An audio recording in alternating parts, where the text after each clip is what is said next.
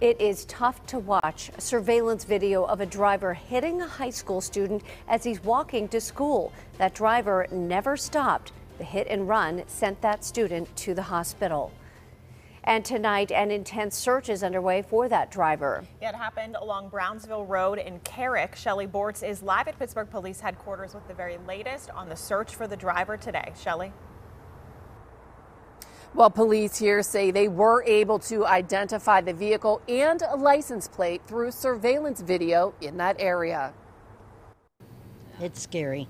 KDKA obtained this video of the terrifying moment a Carrick High School student is struck by a vehicle. Police say it happened just after 7:15 this morning at the intersection of Brownsville Road and East Agnew Avenue.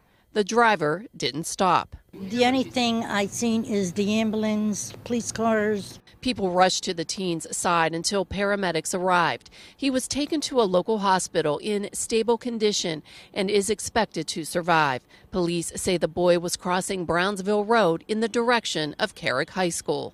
I'm a student as well, and so it kind of like hits home a little bit. It's pretty sad. Police were able to identify the make and model of the vehicle and license plate with surveillance footage and help from Pittsburgh Transit Authority. Meanwhile, people who live in this area tell us drivers travel at a high rate of speed on this road and don't pay attention to pedestrian population. Are you surprised that somebody didn't stop? Yeah. yeah, that's shocking, really. Police here tell us no arrests have been made yet. Reporting live outside of Pittsburgh Police Headquarters, Shelley Bortz, KDKA-TV News.